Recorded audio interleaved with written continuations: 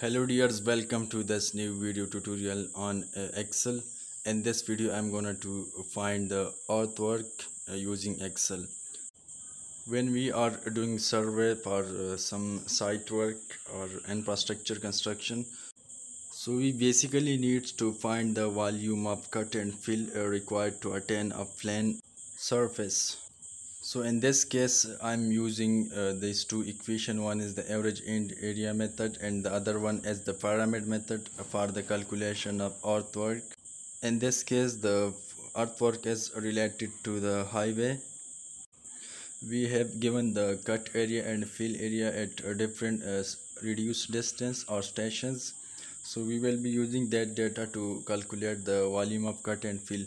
So we use the average end area method when we have the area at both end as non-zero, and we use the area pyramid when we have the area at one end 0 and the other one at non-zero. When both area are non-zero, then the volume between the two sections make a shape like prism, and when the area at one end is 0 and at the other end it is non-zero, so in this case it will make the shape like a pyramid, and we will be using the pyramid formula to find the volume of cut or fill. So here from this table you can see this is the station fill area and cut area and the length between the two stations or sections. So I have pasted these four columns from this table to the Excel sheet, and here I will be using f function and these two formulas like the pyramid formula and the average end area method to find the cut and fill volume. So here I have added the f function.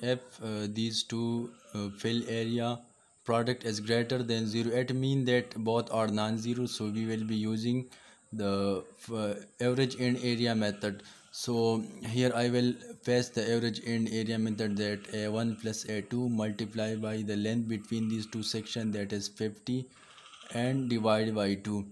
But if this condition not exists, like the product of these two is equal to 0, mean one of them is 0, so in that case the formula of pyramid will be used automatically. So I will paste these two, the sum of these two area, because one will be 0, so we will be left with only one area, multiply by L and divide by 3.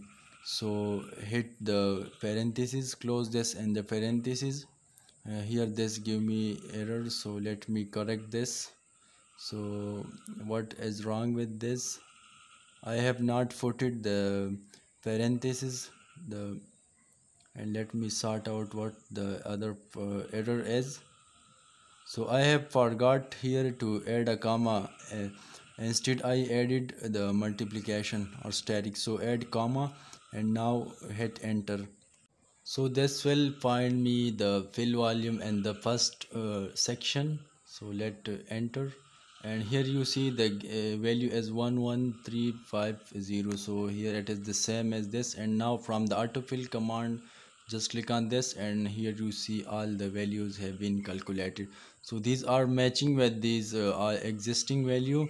So this is just for the verification that you can cross check both values, the calculate already calculated and here that I am going to calculate. So now in the same method and the same formula find the cut volume, but in this case I will be using the cut area. So instead of F column I will be using the G column values. So just change the F into G, and the length between them will be remaining the same, that is from the H column. So just change the F into G and then hit OK. And here you see this is 70 15 and 70 16, and here the value is 70 17, but let me apply the round up, so that will be round up it to the whole number, and will exclude the digit after the decimal. So here this is 70 17, it is the same as here the existing table. And now to find the net volume, just subtract the cut volume from the fill, because we are using the cut volume as a negative and the fill volume as a positive. And now to find the cumulative volume, so here as a formula for this, Now in the last, find the cumulative volume. It has this very simple formula here, you can see, and just round up the values to the nearest whole number and avoid the fraction or the decimals. So here you see the formula, and now just find these volumes. So here you can match this with the table values. So these are very similar to the table value. So the final net volume is 3386 and it has positive symbol, so it means this will be provided as a fill.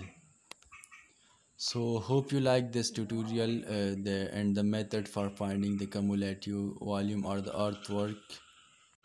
I hope you have learned something, and if you have learned something, then please subscribe to my channel. Thank you for watching.